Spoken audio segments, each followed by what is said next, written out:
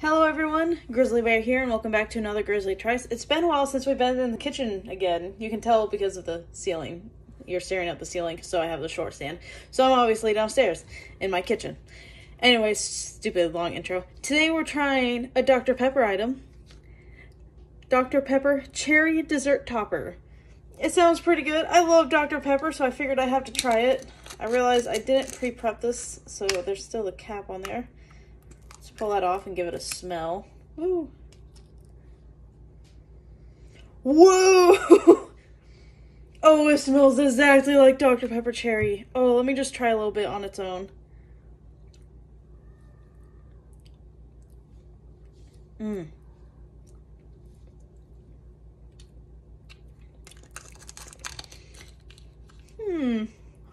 Alright, so I got some ice cream over here.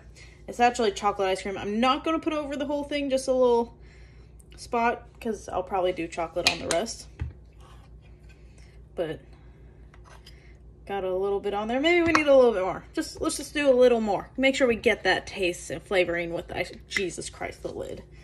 Comes out real nice though. Here, let's see if I can get it so you guys can see. And you can make it go quite a bit quicker too. Alright, let's try a gobble.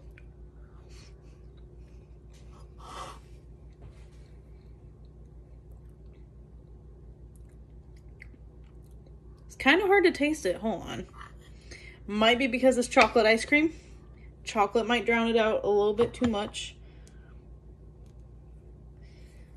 We're literally drowning the ice cream in this time.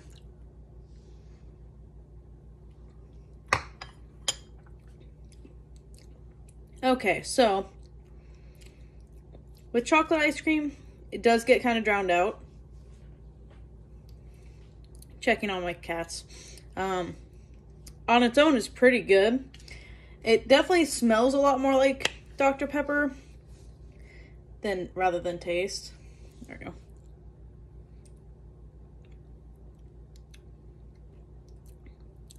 But it definitely has a bit of a Dr. Pepper or like a cola taste to it with a little hint of cherry. It's not bad. I wish it was a little more stronger on ice cream. It would probably be better on a vanilla. But it's not bad.